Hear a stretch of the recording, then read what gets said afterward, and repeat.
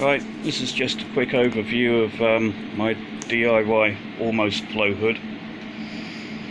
We've got 3 large equipment fans in the top to get enough air pressure. The filter here is from a household air purifier, and they come in very much different qualities. This Phillips it's got very fine particulate size, as you can tell by all the crap that it's already taken out the room.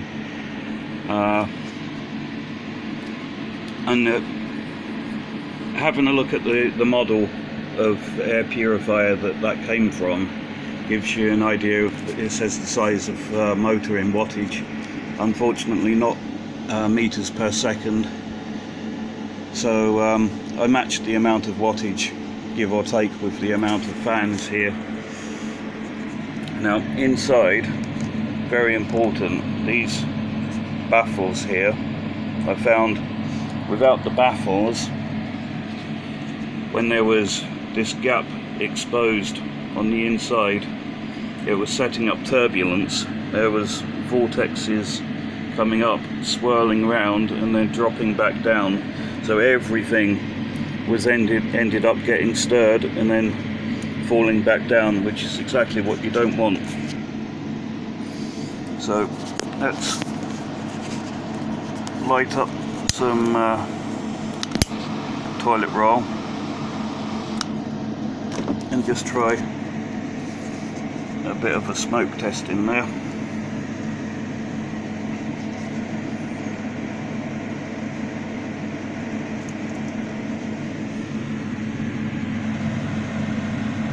You see the smoke's going directly down.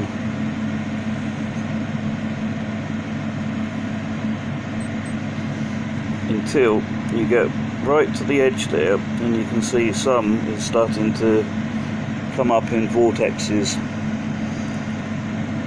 So it's only safe to use the main central area. Nothing too close here. In fact, that's good as gold until we get up here, and then you can see the vortexes starting, and now the entire box fills with smoke.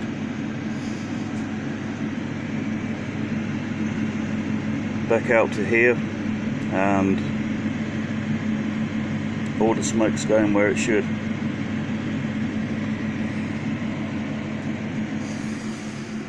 So that's just an overview of what I've done there. Cost about £100 in materials and a fair bit of time mucking around trying to get it working just right. But it's an almost flow hood, and the air's HEPA clean, and a Petri dish agar test shows that there's no contaminants getting through. And this is a filthy room. I mean, there's actually plants growing through the holes in the wall from outside, and old keyboards and dirt and dust and junk. So if there was anything coming through that hood, the agar would definitely be contaminated.